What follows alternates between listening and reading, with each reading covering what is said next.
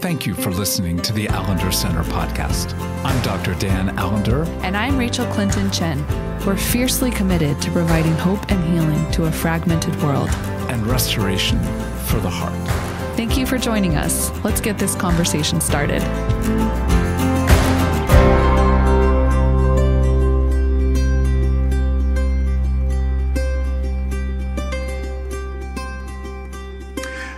If there is a motto with regard to the labor of the Allender Center, it would be strikingly similar to Micah 6:8.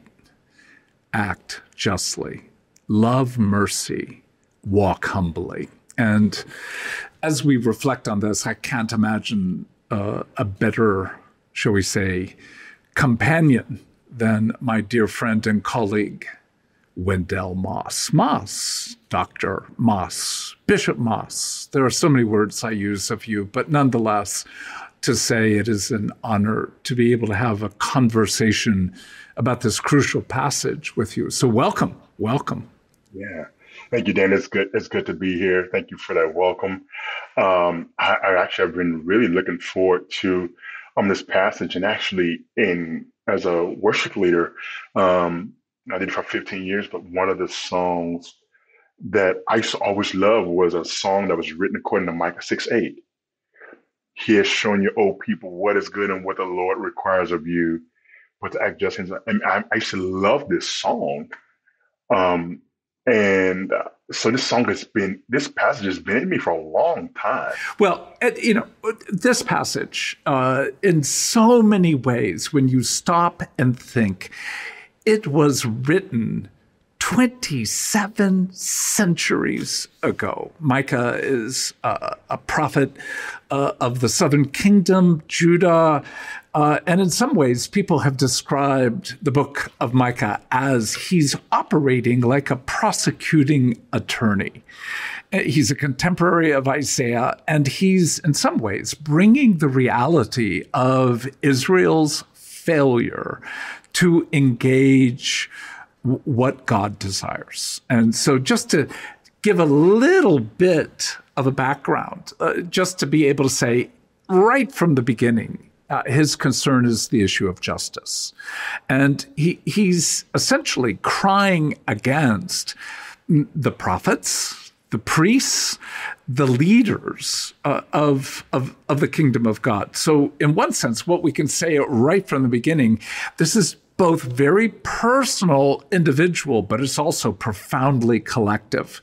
It's meant to be heard, yes, to you person, but as well the larger system in which the people of God are operating. And a quick review or run through this incredible book.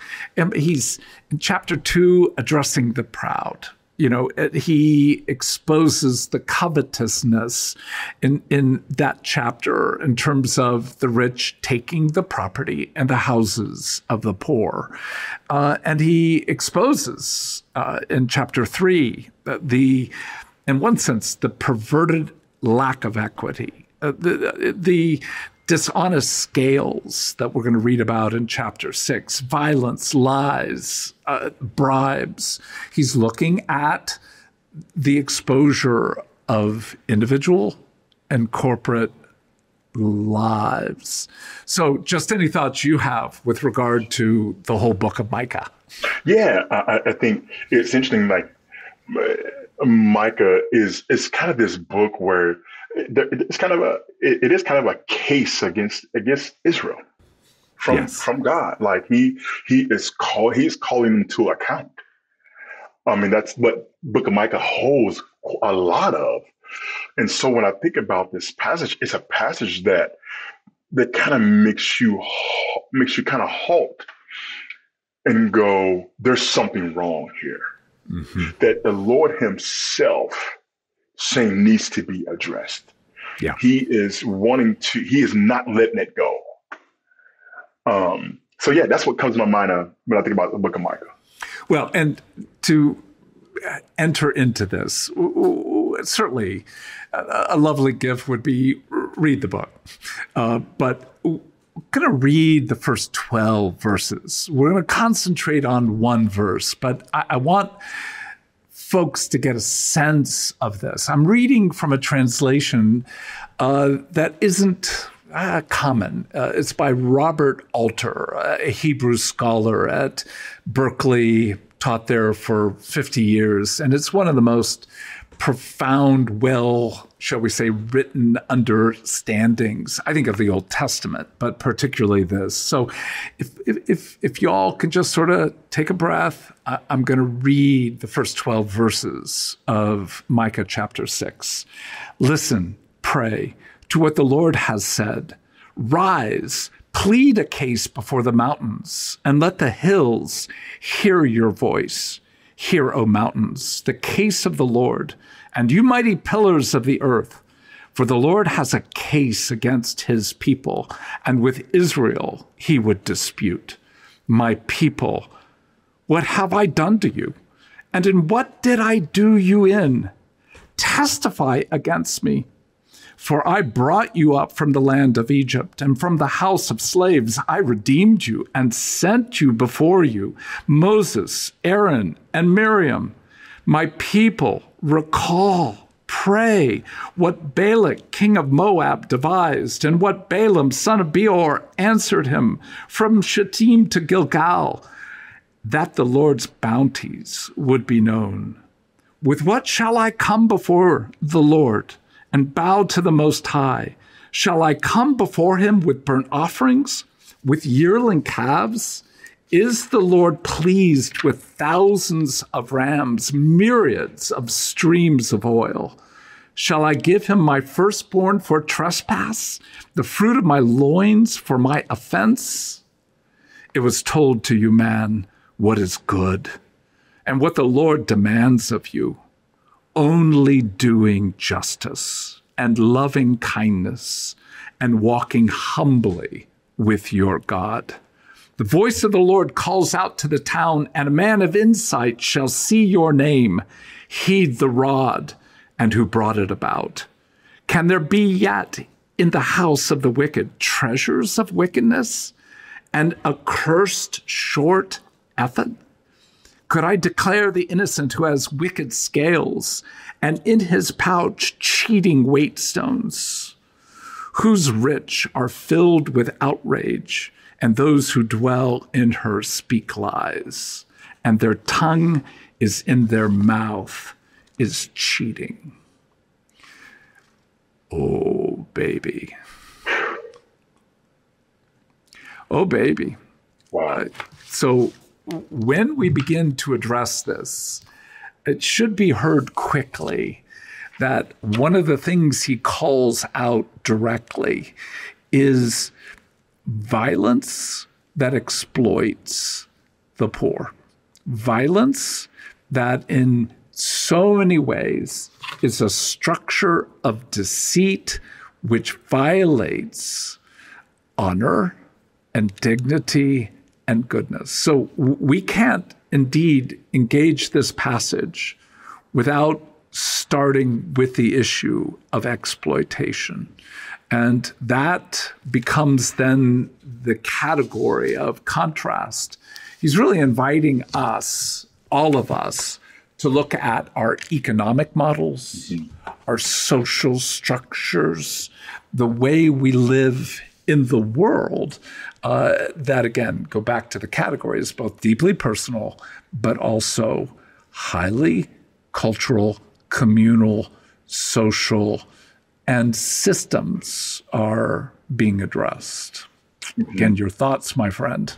Yeah, as you're reading, the word that's coming to my mind is I feel like what he does in this passage, that in some ways he arrests you. He arrests not only you individually, but he arrests your culture. And there's a sense of a flagrant stop. Look at what you have done and look what you are doing. And there's a sense that I am angry. When I look at this passage, I feel God's displeasure. I feel, and there's a strength to this passage. And again, this passage is it's a demanding passage that I demand that you stop, take stock, and look at what is happening. I see it. There's violence. People are being exploited. Voices are being diminished. Stop. Yeah. Yeah.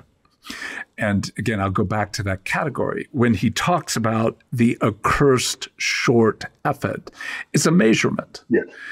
Basically, I'm selling you 12 inches of cloth, but I'm only giving you 10. And I am weighing out a pound of flour, but the way the scales are set, you're getting way less than 16 ounces. So we're talking about structures that are indeed a reflection of greed, of exploitation, of having power that comes primarily through an economic approach that deprives people of both honor and dignity, of truth.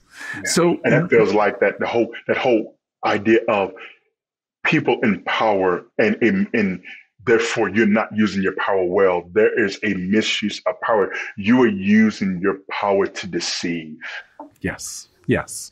So one of the things that I want to say right from the beginning is I don't believe any system reflects the heart of God. It isn't that I am opposed to capitalism.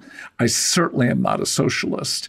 Yet when we begin to have a passage like this, it requires us to step into, again, this intersection between the personal and the systemic. And it opens the door to the reality that, yes, he's specifically engaging people, individuals, but there is a sense in which he's actually naming, this is how the merchants, this is how those with power are actually depriving people of goodness and honor. So before we get to that Micah 6:8, I want to step back to be able to say, where does that take you as you hear the intersection of a form of injustice that is primarily being spoken of with regard to economic models?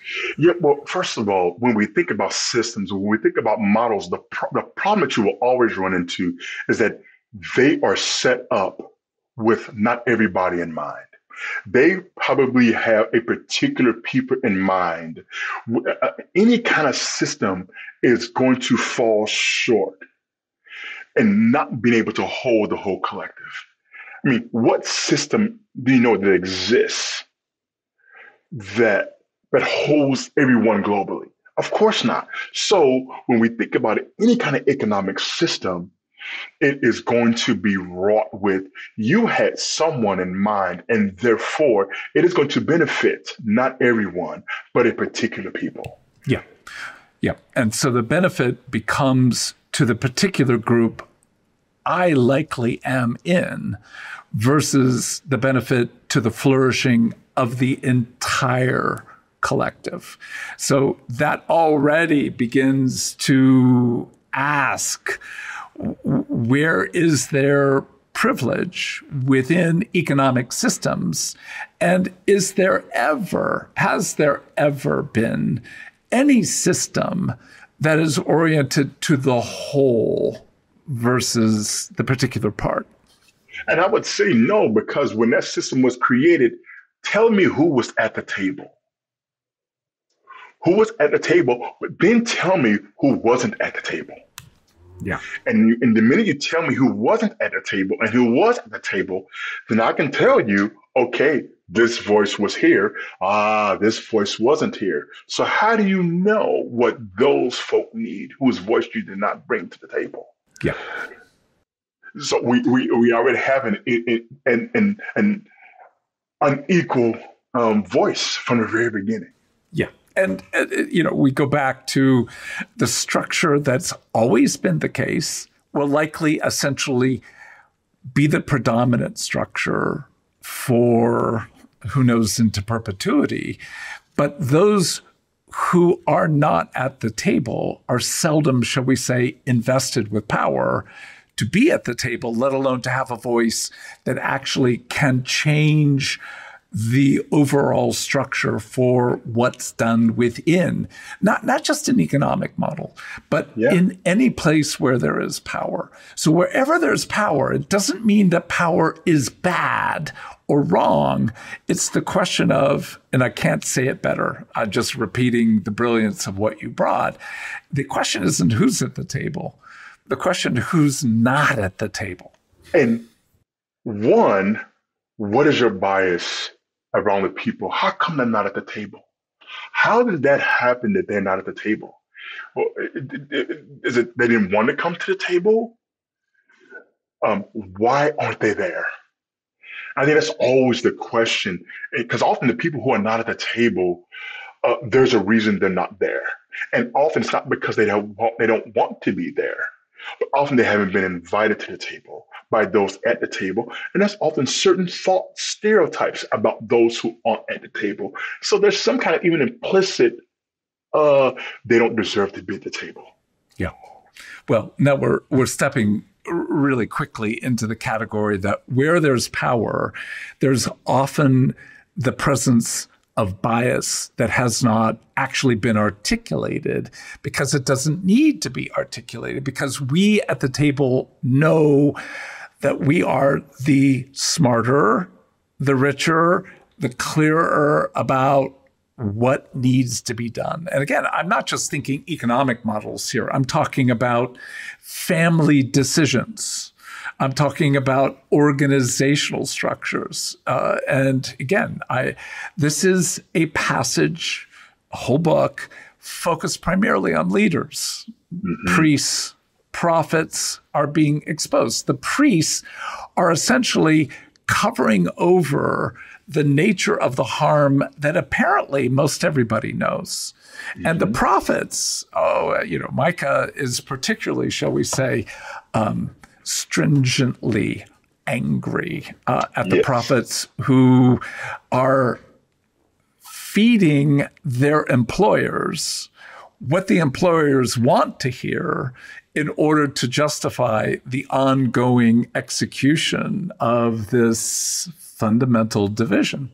So again, just to, at least to be as clear as I can be, I grew up in an era where I saw the effects of Marxism. I saw the effects of socialism. I don't think there is any question, at least in my mind, it is a deeply dark and wicked structure that has brought about probably more deaths, at least in the 20th century, than any particular system. I grew up basically as a young Marxist, was trained within my college setting to think within Marxist categories.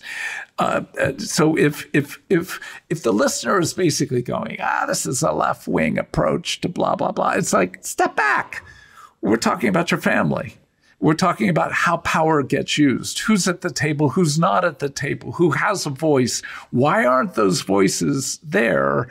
That is not an issue of capitalism, Marxism, a structure of systemic orientation toward employers and those who work for them, employees.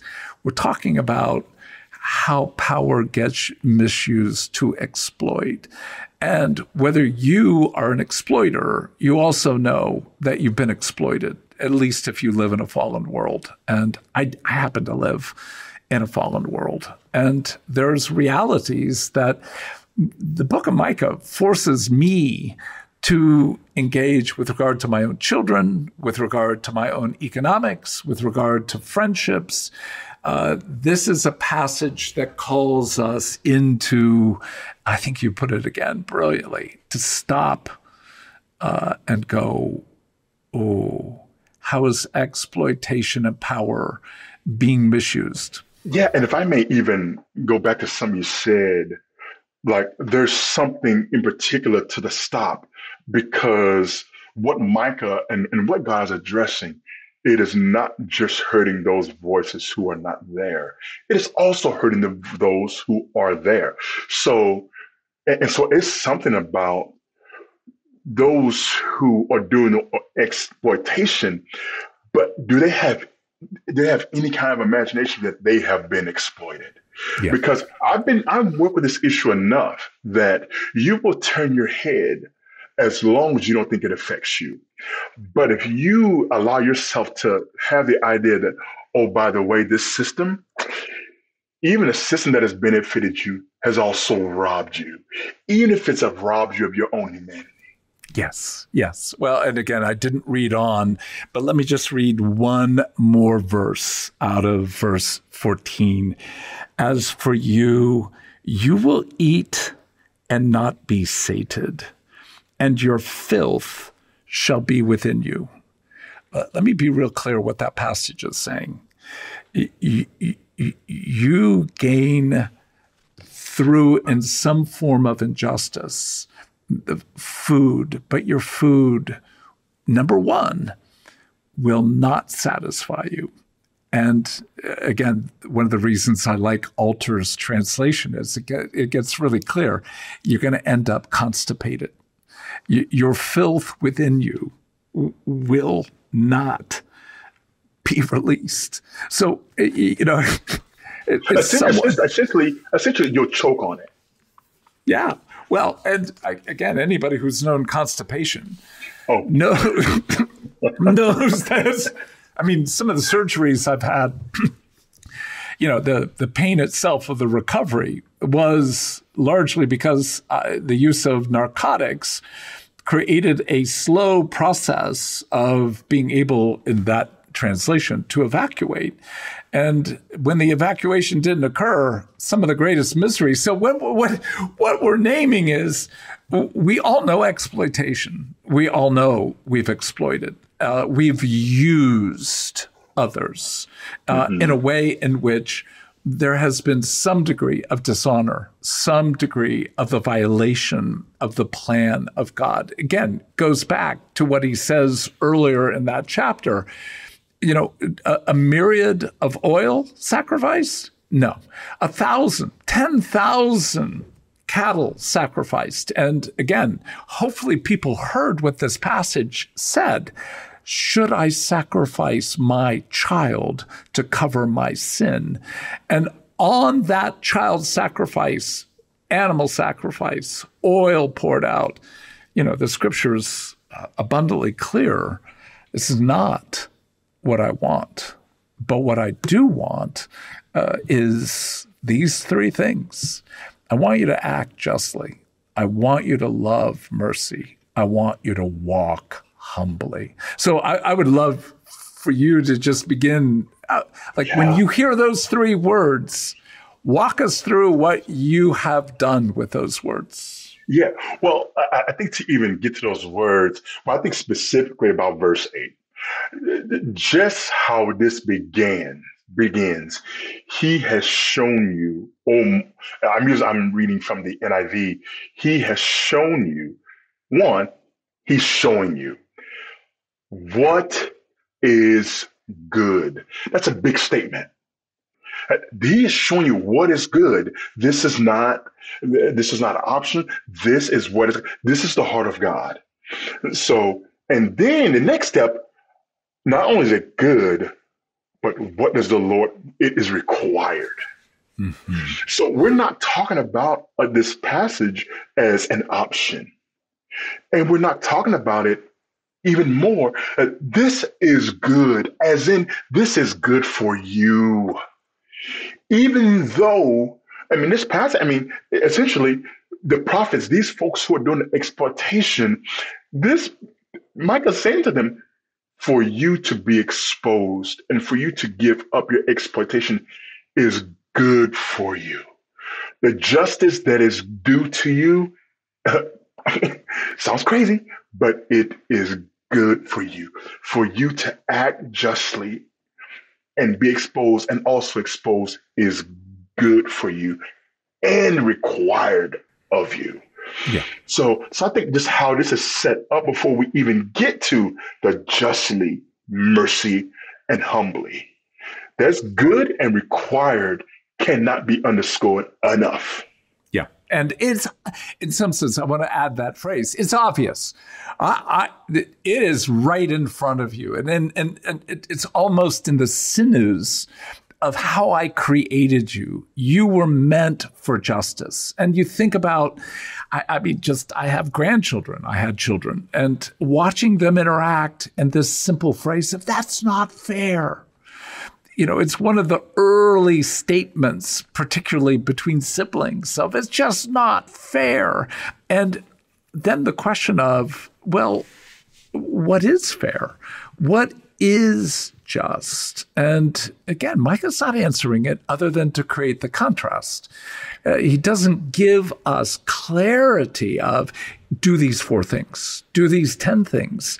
And there's going to be a debate, a huge debate as to what does justice mean.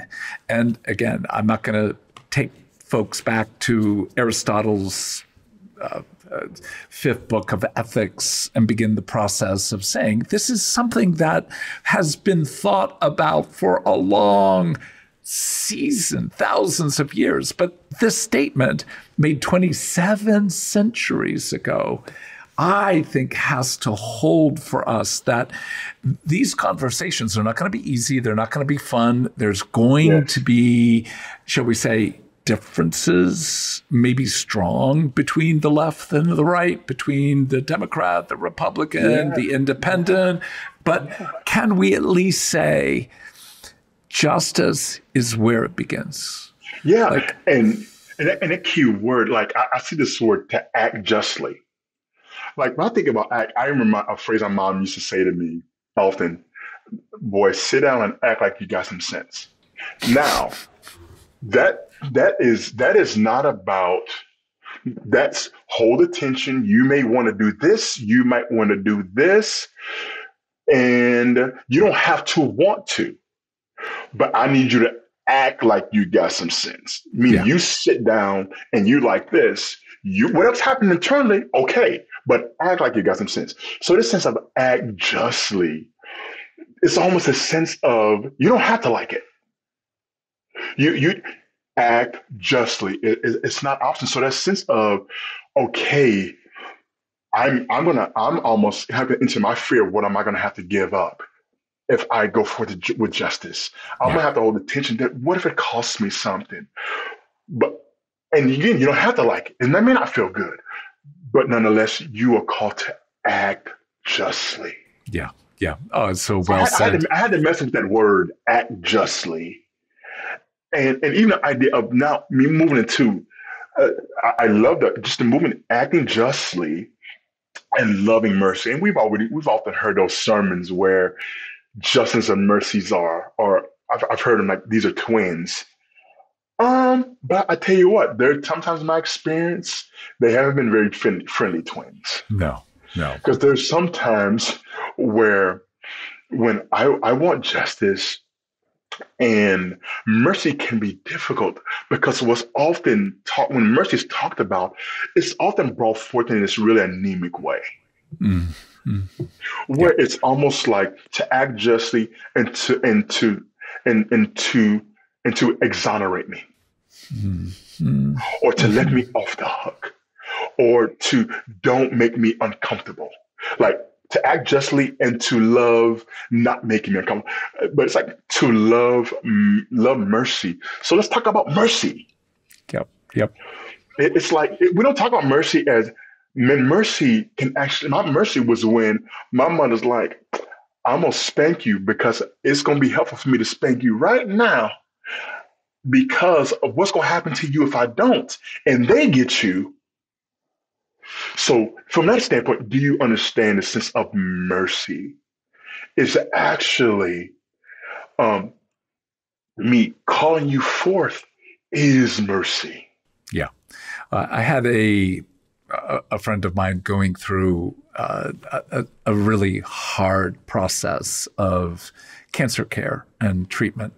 And we were reflecting on this passage. And at one point he said to me, in some ways, cancer is a form of profound body exploitation. It's literally eating me alive. And the question of what does it mean to act justly is, in some sense, to put myself in a place where mercy can open the door to change. And in that, I'm like, say it again.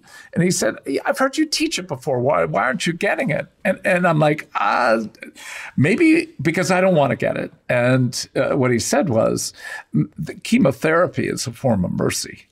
It's giving me what my body needs to actually be restored to what it was that's right. And that's where, again, to go back, that the Hebrew word for justice is also the same root word for righteousness, for rightness. So when we live rightly, we're actually living in a way that bears the presence of justice. But we also know that none of us will sustain any kind of rightness, whether it's flossing or whether it's living well economically with the gifts we've been given, but in the light of what we're meant to do with our own wealth, we will need in one sense, the infusion of mercy for the sake of restoration. Mm-hmm. Is that what I'm hearing you say? Yeah, a big time. And I think what's coming to mind is that that old phrase where people say, mercy is God not giving you what you deserve. Like, there's a sense of, like, man, mercy, you're right, is not, I can't tell you how many times I've wanted to say something or do something, and I didn't want to be kind. Mm-hmm. But I knew, and this is why I think about Romans 2:4, where mercy actually wasn't feeble, it wasn't anemic, but it was actually a weapon. Yeah. And so there was something of, I won't give you what you deserve, but you're going to hear me, and I'm going to invite you to more. Yeah. So this intersection of, look, there's a rightness for how we are meant to be together, but without loving mercy. And I think the thing for me has been this clarity of, do I love mercy for me? At one level, yes, because I know what I deserve.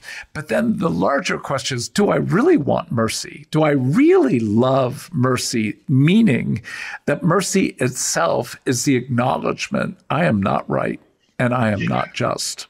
Yeah. And the thing is, and I love what you just said, Dan, because I think a lot of times mercy is supposed to feel good. And what you just described, to acknowledge that to acknowledge what I've done wrong, that does not always feel good. No. And so to even offer mercy, it's not about making you feel good. It's about, again, the whole passage. Oh, this is harming you. Yeah. Not just me, but it's harming you. Yeah. So if I'm reluctant to, in one sense, love mercy, even for myself, how much then am I even more so not loving mercy that I'm called to offer to those who have been in some form unjust toward me?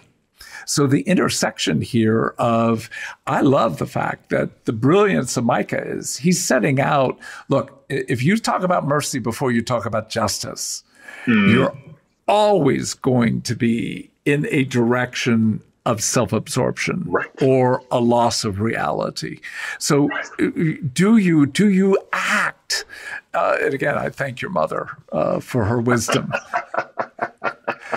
But in that sense, it's before anything else happens, you better set yourself in the direction that you know has the potential to create flourishing for all, not just for you, not just for your own particular world.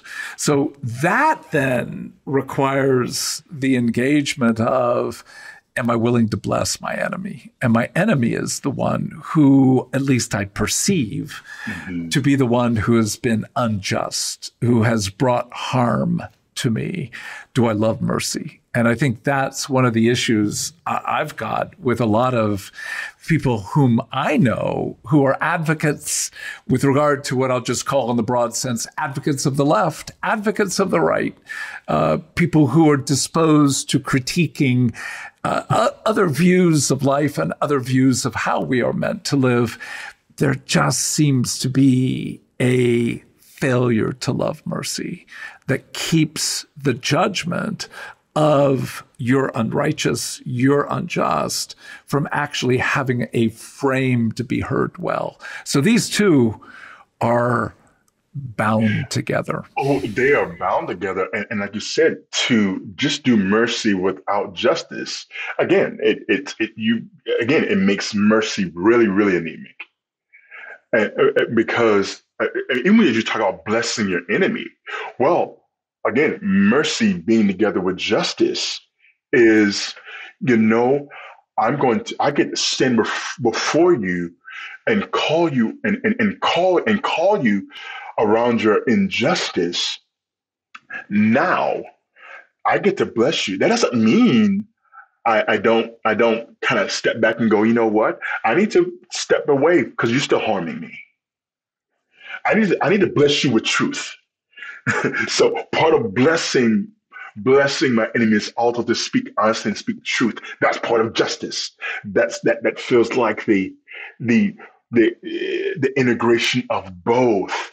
And so even as we talk about blessing the enemy, because when I hear people talk, when people often say that, bless your enemy, in some ways it's often a don't make them uncomfortable. Mm-hmm. Yeah. Like there's a sense of don't be easy. Don't be angry. Mm-hmm. And it's like, oh, okay. If I'm not angry, I'm not living out this passage. I'm not living out this justice piece. So actually, I'm not blessing you. I'm not blessing you if I can't show you, even with how God has made me with a godly anger or godly sorrow. Like that is all part of the integration of justice and mercy. Right. And right there, I mean, you're talking about the fact that nobody can pull this off. I mean, if there are those who can do so, may it be heard well. I mean, the closest I know, at least in written form, is Martin Luther King Jr.'s letter from the Birmingham jail. It is, again, one of those gifts that I give myself every MLK Junior Day to read through that whole letter, because the brilliance of exposure and kindness, and yet an unrelenting invitation to change. And yet the holding of that within that frame, I would say it opens up that third category. And that is, I don't think anybody is going to do this well, but there are some who will be louder and clearer about injustice. There'll be others who want to, in some sense, champion mercy.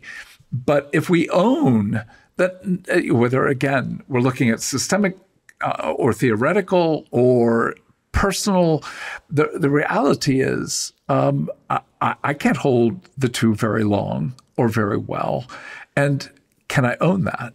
In other words, can I walk humbly, given the reality that the first two require more than what my own being seems to be able to live?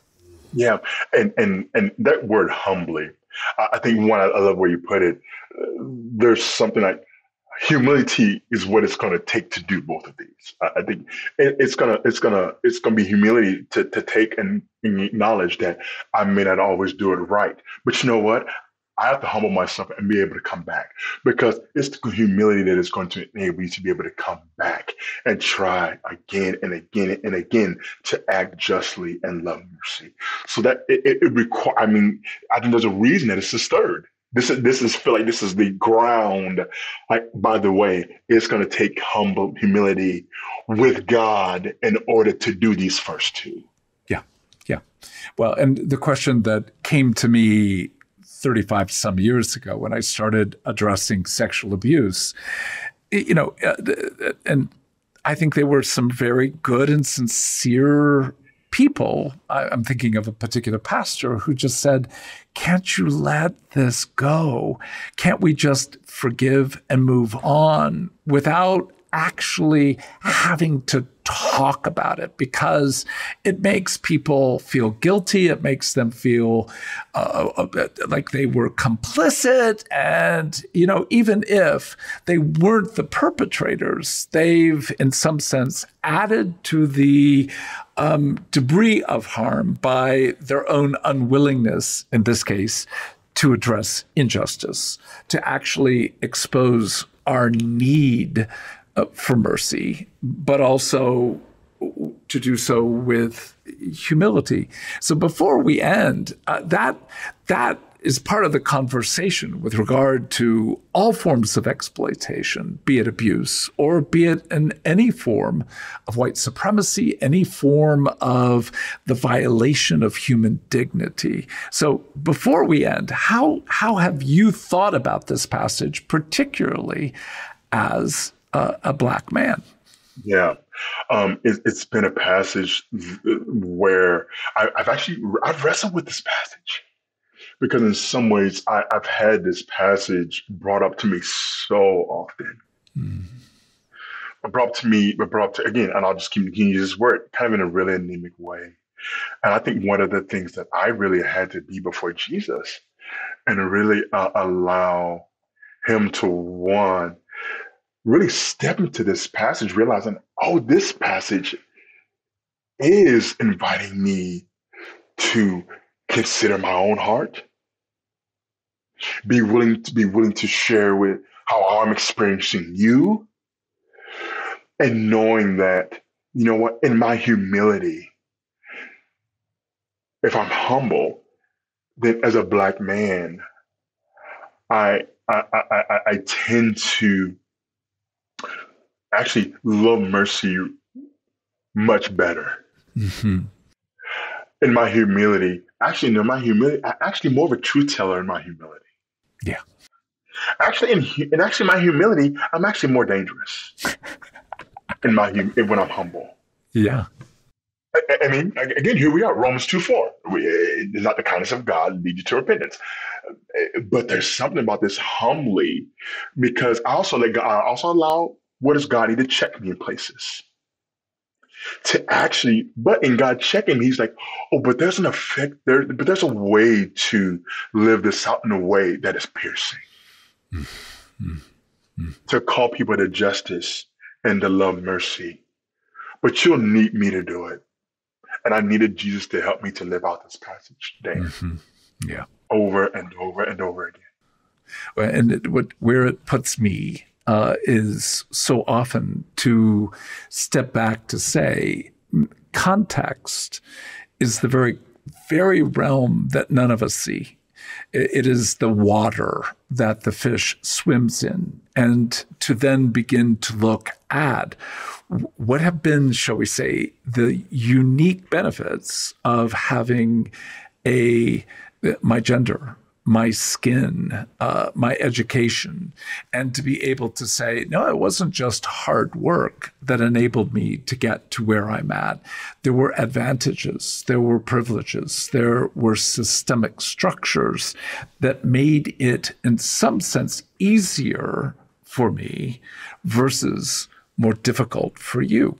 And in that, we can either posture with guilt, which is in some ways a violation of both justice, mercy, and humility, or we can, in one sense, critique that and stick with our own perception of justice versus being asked the hard questions. Yeah. What you just, I think, put really, what you were talking about, Dan, that required humility. It requires humility for you to say, I had privilege. I had some help getting to where I got. Like, again, you can't do that without humility. Because and you know this, that's where you end up, if you having a discussion with self-righteousness, oh man. So if we can, as we come to an end, the issue of justice is, can we expose the natural orientation to exploitation, which is another word for the word lust? Can we actually see that in some ways the commitment to mercy is our own disruption of anger, justified, so-called, that almost always ends to some degree in trying to degrade those who we perceive or actually brought us harm? So if we can begin to disrupt exploitation and degradation, it opens up the possibility again of what Scripture is most deeply committed to disrupting, and that's self-righteousness. And that is the gift of humility. Is we're not meant to be empty, and we're not meant to be constipated.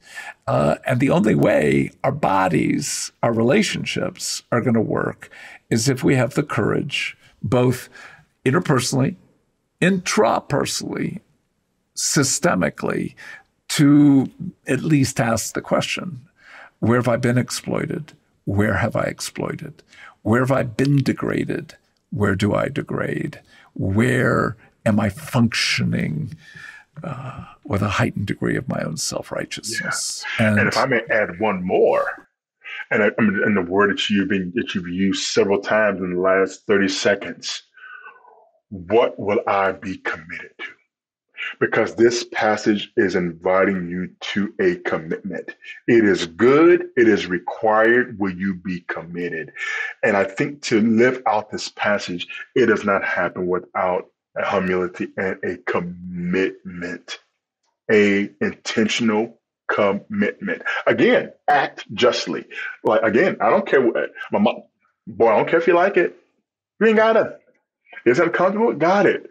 But I need you to commit that you're going to sit down and do what I ask. Mm-hmm. And there's something. So that commitment, this feels important to emphasize here. Well, and brilliantly so, intentional. Commitment comes out of the intentionality. Do we want this passage to shape our lives? Yes. Thank you, my friend. You're welcome. It's good, Dan. Thank you. The Allender Center podcast is produced by the Seattle School of Theology and Psychology.